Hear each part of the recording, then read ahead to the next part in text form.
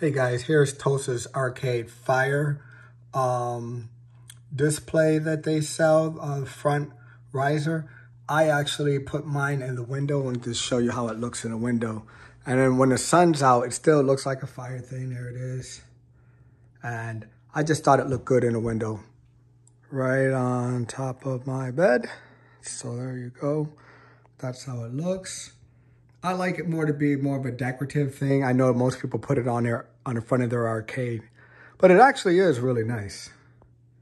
And there it is again. As you see the sun shining through, shows that it looks like a fire, a real fire.